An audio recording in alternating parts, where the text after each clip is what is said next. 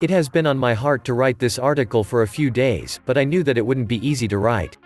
2020 has already been one of the worst years in modern US history, and it looks like the next 6 months are going to be extremely challenging as well. But even though most Americans are expecting that things will return to normal in 2021 and beyond, the truth is that the perfect storm that we are witnessing is only in the very early stages. All of the old cycles are ending, all of the bubbles are bursting, and we are starting to experience the consequences of decades of incredibly foolish decisions. So even though the remaining months of 2020 will be chaotic, the truth is that things are going to get progressively worse as the years move along.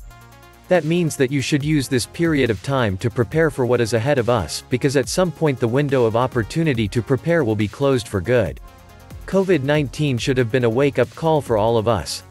Lockdowns were implemented very suddenly once the virus started to spread in the US, and shortages of key items began to happen.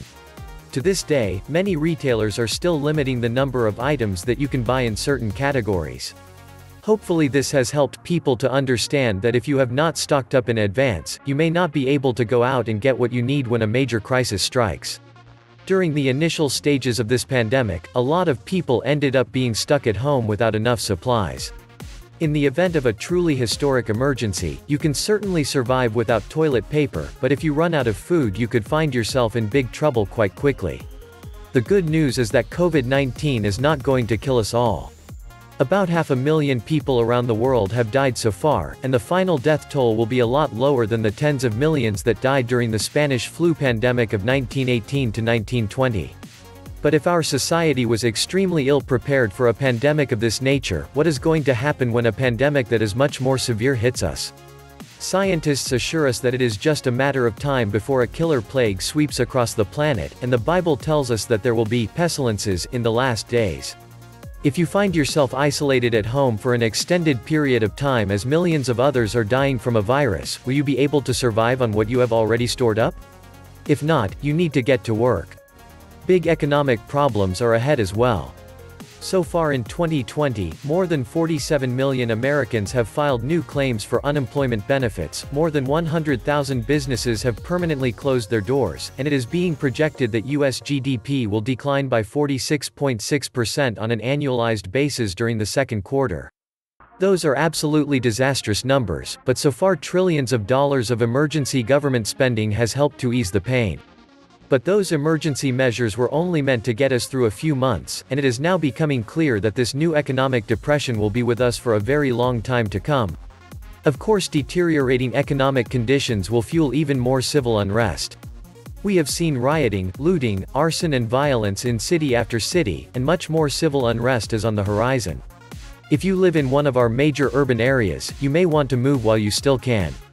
Due to a huge surge in demand, property prices in the most desirable small towns and rural areas are already starting to go through the roof. On top of everything else, food shortages are starting to occur all over the globe. According to the head of the UN, we are on the verge of seeing unimaginable devastation and suffering around the world. The UN chief on Thursday warned the largest gathering of world leaders since the coronavirus pandemic began that it will cause unimaginable devastation and suffering around the world, with historic levels of hunger and famine and up to 1.6 billion people unable to earn a living unless action is taken now. Giant swarms of locusts the size of major cities are devouring crops in Africa, the Middle East and Asia. African swine fever has already killed about 1/4 of all the pigs in the entire world, and crazy weather patterns have been playing havoc with crop production all over the planet. And now on top of everything else, COVID-19 is greatly disrupting food distribution systems all over the world. We have never seen so many severe threats to global food production occur simultaneously, and the Bible clearly tells us that there will be famine in the last days. Meanwhile, a major war could erupt in the Middle East at any moment.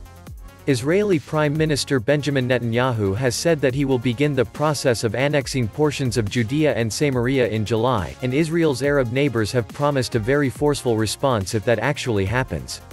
The region has constantly been on the precipice of war for years, and this could potentially be the trigger that finally causes it to happen.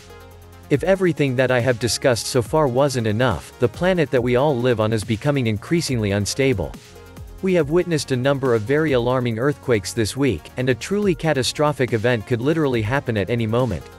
As my regular readers already know, I am particularly concerned about seismic activity on the west coast and about the potential for a historic earthquake along the New Madrid fault zone.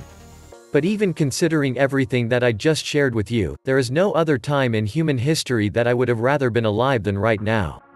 All of human history has been building up to this point, and we are so fortunate to be living during this moment. However, it is going to be exceedingly difficult to thrive during the historic events that are ahead if you have not made any preparations for what is coming. I realize that things may seem very chaotic now, but the truth is that this is your window of opportunity to prepare. I would take full advantage of that opportunity, because the clock is ticking. This was the Atlantis Report. Please like, share, leave me a comment, subscribe. And please take some time to subscribe to my backup channels, I do upload videos there too. You'll find the links in the description box. You will also find a PayPal link if you want to make a donation. Thank you wholeheartedly to all those of you who have already donated. Stay safe and healthy, friends.